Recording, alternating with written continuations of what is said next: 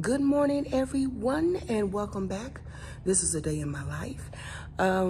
Pretty much I'm at school now, and I am waiting before we open up the doors so the kids in, and I stand, play music, and greet the kids. And you might see a little bit of that because I want to make sure I don't get anybody's child on my video. But yeah, it is. Ooh, what time is it? It's a little bit after 7:08 actually. And right now I'm in our auditorium. And so I'm gonna sit here for a few minutes because we open up the doors at 7:15. See you in a minute. Hey guys, good morning. Good morning.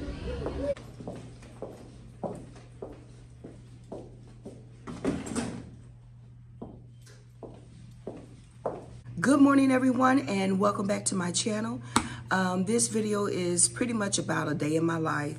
To be quite frank with you, I have gained some weight and I'm trying to get myself back on track. And as you all know from my previous videos that I haven't been feeling my best, but I'm working on it. And talking to you all kind of feels like therapy. And also I feel like you all, unbeknownst to you all, are my accountability partners. And so I'm hoping that you join this journey with me. So I've just got into my office and I'll show you my office. I'm actually in a classroom. I am an assistant principal and I handle all of math for 3rd grade through 5th grade. But I also handle the discipline concerns of 3rd through 5th grade, our behavior unit, and pre-K as well. And so I'm on the 4th, 5th grade hallway, and my team and I thought it was wiser for me to be on this end of the hallway. And since we had an extra classroom, I took the classroom. And so let me show you all around because it's definitely an upgrade from my office from last year. I'm in the newer wing of the building, but the old building, that office was old and I bleached it down, and that's the best that I could do. So let me show you my office. So here you see I have 2 computers, only one of them work. And my theme this year is all about we grow great minds, readers, thinkers, and future leaders. So I have a chalkboard. Well, I guess it's really a whiteboard, a smart board for my POCs. I added those are stickers on the wall. We had a baby shower in here and the people who put the balloons together said I can hold on to it until it just falls over. And then I just put up a quick little easy bulletin board just so I can showcase some work. And then of course my name is Mrs. Babasola. And these are a chopping board and hole puncher and the curriculum for math that we use. And then my room consists of tables where I put faux flowers. I have a live plant. I'll show y'all that. That was a gift to me and it's beautiful. And so on the tables, it's just keeping the garden theme going.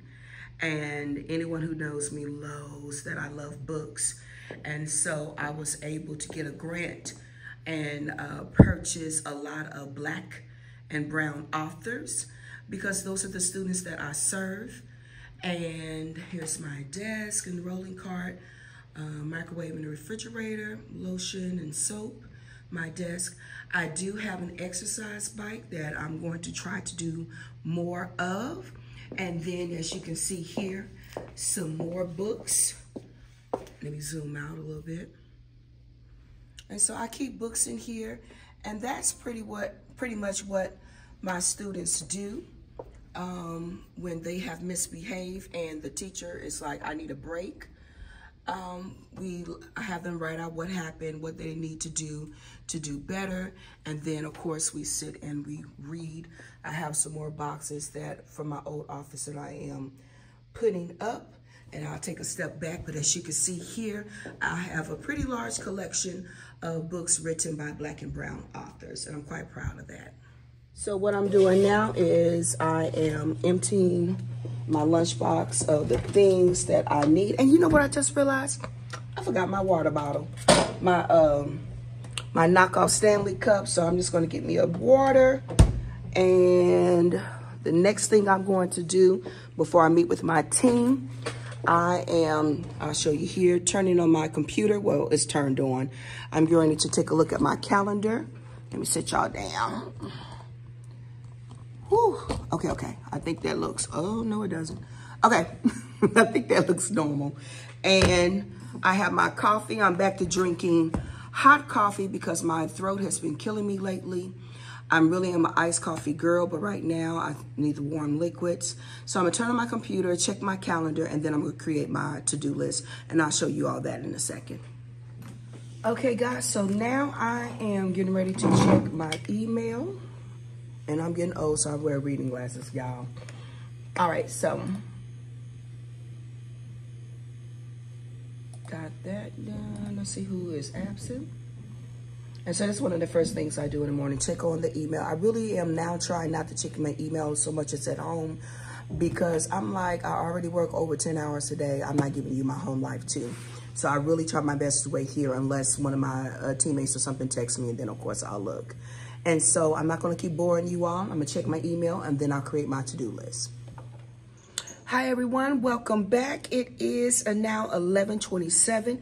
So let me give you a rundown of my day so far. We had a team observation where myself, my principal, and my other teammate, we observe one teacher every day, and then we debrief and see if we're all on the same page on what we notice, what can be improved, and so on and so forth. And that way, when we are judging a teacher, it's with a well-balanced mind. And so having said that, I also went ahead and completed 2 of my spot observations. For those who don't know, I don't think I said this, but I'm an assistant principal at an elementary campus, and I live in the state of Texas. So when we do a spot observation, it's just that where we observe a teacher teaching, and therefore we give feedback based upon what we see. And I always start off with a praise, and then I do one glow up or grow up, upgrade if it's necessary. I am not one of those people that look for every little thing so I could pick apart and go like, oh, nothing was good. Because for the most part, we have some really awesome teachers that serve our students. And pretty much across the state of Texas, there's some great and fabulous teachers, and this job is way more difficult than people think. So my goal is I'm trying to get everyone's spot observations done before Christmas break. Now at my campus and my district, each teacher has to receive at least 4 spot observations. And so I'm trying to get this done because no matter what anyone says, when you come back from Christmas break, there's a panic about, oh my God, we got to get the kids ready for STAR test. And even though it's a dreaded word that we're no longer supposed to say, that is in the back of people's mind. And because that is how our teachers are evaluated based upon their scorecard, and it's also how a school is rated based upon how effective students are performing on the STAR exam. So I've done that. I've handled 2 discipline problems. One is a concern in the sense of, I know it's not over with. This is something I'm gonna have to keep following up on. And, but that's called work. So I am at the midpoint. I need to get these spot observations in because I serve lunchroom duty, and where I make sure the kids don't act crazy during lunchtime. And then I will check in with you all a little bit later. All right, guys. All right, people, I am back to close out the vlog. I was able to leave work a little early because we didn't have a long PD. And as you all can see, it is dark outside, and it just makes me more tired. Mondays and Tuesdays are my toughest days because my baby has gymnastics as well. And so I'm getting ready to cook dinner. And one thing I would tell you all, I pretty much cook pasta on Mondays now. And I do a Trader Joe's meal on Tuesday, and hopefully y'all will see it. When my uncle came for my last video, he let me know that my husband doesn't mind helping. He has some skills, but my control freakness made me go, no, I need to do it. I need to do it. And that was adding to my stress load. So I'm going to stop thinking I have to do it all. So I called my husband earlier today because he gets to work from home a lot and I don't have that luxury. And so he's already diced the sausage. I'm going to show you all. It's quite not like the way I would do it, but darling, it is done and I will not complain. And he went ahead and deveined and peeled the shrimp because I'm making an easy Cajun-like pasta. And I didn't feel like chopping onions, and so I'm using one of these seasoning blends. And yeah, I'm gonna get started. I'm gonna show you what I'm gonna do. I am back. I have re-washed my hands, but nobody likes a nasty cook. And I'm cooking up this sausage, and I need to turn the temperature down because I don't want it to burn.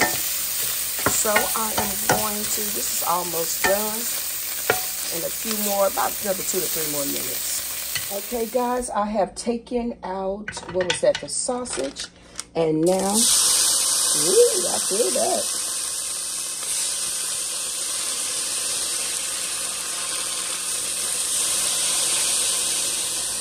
I'm adding that diced onion. I should put the camera down. That might be wiser. I'm taking the onions and the pepper mix out. Woo! Okay, that was comedy. And I'm going to add, what am I about to add? Oh, I'm going to add some bay leaves. Because I'm called myself making this Cajun style. And I don't want the people from New Orleans coming for me. I said Cajun style, not Cajun. So I want to be clear. I know I'm not doing it the correct way. I'm doing it my way. So I added a few bay leaves. And I'm going to season this with some good old Tony, who is this? Chatteries Creole seasoning. And of course some Old Bay. And put a little bit of that on there. And I'm going to add some to the shrimp. And I'm going to be careful because my mother's like, darling, don't make it too salty. I have high blood pressure. And I don't need no extra salt too. She is correct, so I stand corrected. Let me close that up.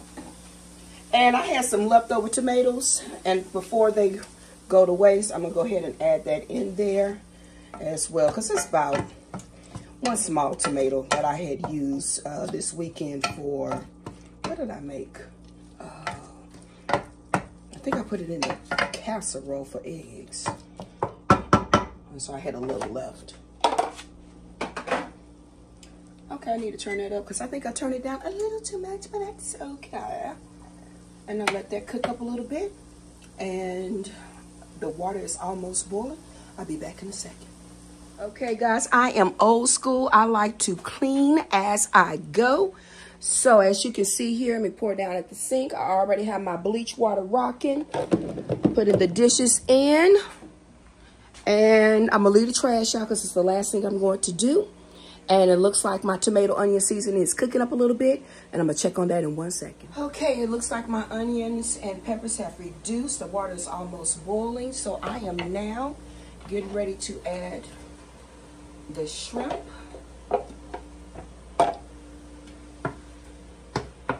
And let that cook up. That shouldn't take that long. So I'll leave that there.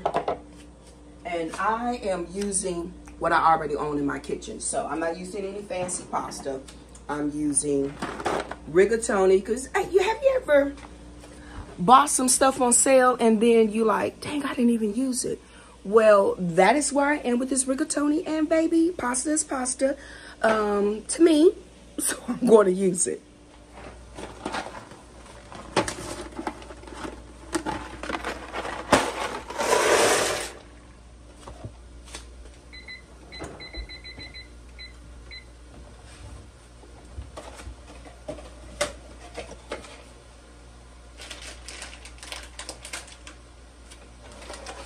Put that as my little trash bag.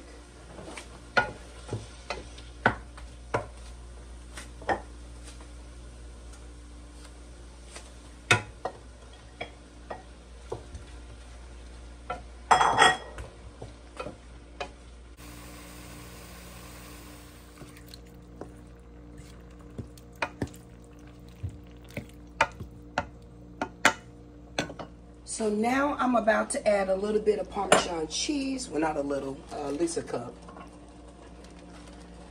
Put that in there. And I like I know I should probably buy the kind that is unshredded, but I'm tired. Look at that. That looks delicious. It does. And now I'm going to put the hot pasta on. Now look at that. That is my Cajun inspired pasta. I'm going to let it soak up the juices and put the top on. And then it is ready to serve. All right, guys, that is the finished product. I already took my mother's food to her room.